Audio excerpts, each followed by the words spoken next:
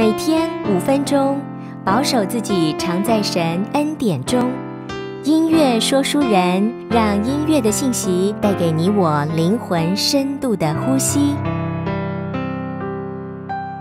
朋友你好，我是音乐说书人，也是你的好朋友慧年。我们常常听说天下父母心，那就是说天下的父母几乎没有不把自己的儿女当宝贝来看的。我们天上的父亲更是如此。天父上帝，他是全能的神，他是永在的父，所以成为天父上帝的儿女的人，该是何等幸福和美好的一件事情。和你分享有晴天的诗歌，神的儿女个个都是宝。常常懊恼自己不够好，总是担心自己做不到，一出差错心情就变调，心中控告自己很糟糕。你可知道神看你为宝？你可知道主恩最可靠？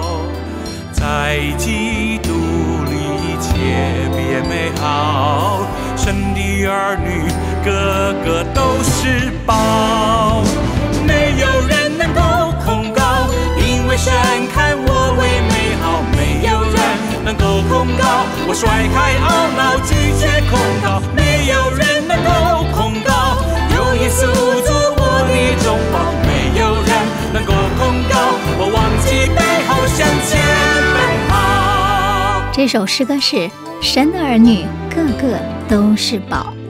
在歌词里面他说，常常懊恼自己不够好，总是担心自己做不到，一出差错心情就变调，心中控告自己很糟糕。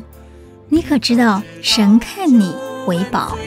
你可知道主恩最可靠？在基督里一切变美好，神的儿女个个都是宝。亲爱的朋友，你是不是已经成为神的儿女呢？如果是，我们都是天父上帝的宝贝。我甩开懊恼拒绝控告，没有人能够控告，有耶稣做我的中保，没有人能够控告，我忘记背后向前奔跑。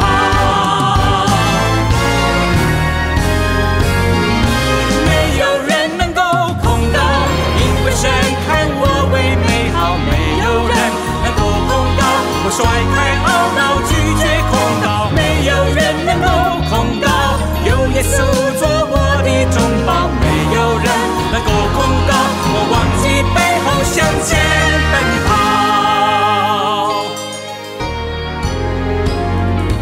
面带微笑，今天真美好，满怀感恩，明天更荣耀。神的应许永远最可靠，神的儿女个个都是宝，神的儿女个个都是宝，神的儿女个个都是宝。